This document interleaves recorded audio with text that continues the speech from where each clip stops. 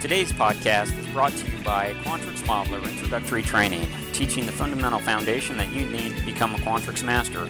Go to quantrixauthority.com to learn more. Show me how you do Quantrix. Hey, welcome back to another Netcast. I'm Rich Lopez, Quantrix Authority. Sincerely appreciate you joining me today for episode number 234, Multidimensional Modeling Power Part 2. This is actually in response to a question I received on YouTube on episode number 204, where I showed you some awesome functionality of Quantrix, where I had 2 or 3 different matrices and I was able to link them all together and perform a calculation. It's actually pretty sweet. It really demonstrates the power of Quantrix Modeler. But on that video, I just recently had Jackal Tub ask me, what happens if your main timeline has summary items? ValueAt doesn't properly skip summary items on timelines with multiple categories. I'm curious how you get around that problem. That's a great question, and I'm going to show you how to do that. I do recommend that you go out and you do watch episode 205 again and kind of get a refresher on what I was doing there. I'll explain it briefly here, but again, it may be of benefit for you to go out and watch it. So I have here a matrix, or I have a couple matrices here. I have a list of activities going down the side, and then I have some timeline going across the top.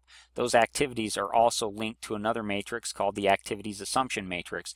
Within that matrix, I have a start date for the values that I want to apply, and then kind of this curve ID of what curve I want to apply to each one of these activities. And the curve values that are going to be applied by monthly intervals based off of the start date are found here in this curve master. So let's take, for example, activity B. I said that it is going to start in February. As far as the design architect to planning only, it's going to start in February, and we are going to use the S-curve code of 10. So if I were to go out here to 10, I would expect to see 3.5, 4.5, 9.0, 12.0, and that is what I'm seeing across 10 months. If I were to go ahead and change this to say 15 months, I would then expect to see the curve of 15 months being applied. So I'm going to finish up with a 7.5, 6.3, which is 6.25, 5, and 4. So you can see that it is very flexible in what I'm able to put in here. And what the question is, well, what happens if in my timeline matrix up here, I actually have a summary item? So I'm going to go ahead and I'm going to insert a summary item. And when I do that, my S-curve is now all sorts of crazy. It's whacked. And the reason why is really because I'm taking a summary of some of my helpers as far as the month position, the month start, and the active position goes. So to get this to work when I have a summary item within timeline, it's pretty basic what I need to do, and that is I simply need to skip my helpers on my summary items that have been added. So I'm going to go ahead here and I'm going to say skip month start.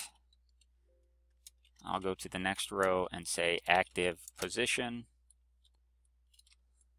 And when I do that, it kind of cleans that up a little bit. Also, I need to go up here to month start and I need to skip it.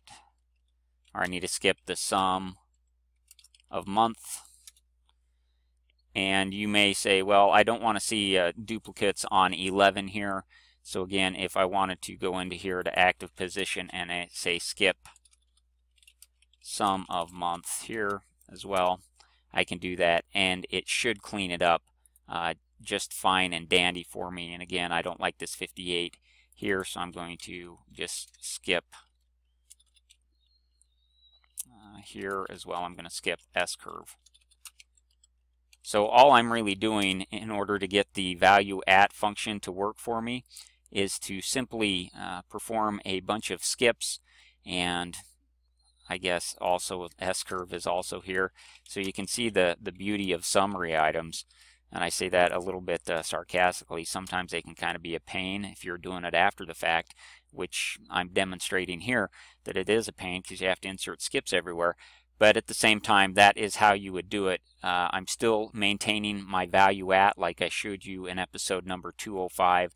I now have summary items. I simply have had to get there by inserting skips in the appropriate formulas, and bam, it gives you what is needed in order to kind of do this multi-dimensional analysis that Quantrix is really fantastic.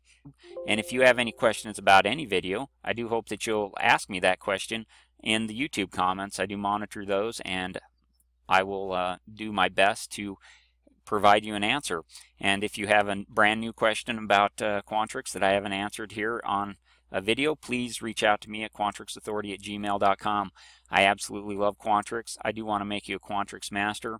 Also, I would encourage you to go to quantrixauthority.com and check out the training I have there. And please join me again for another episode of Quantrix Authority with Rich Lopez.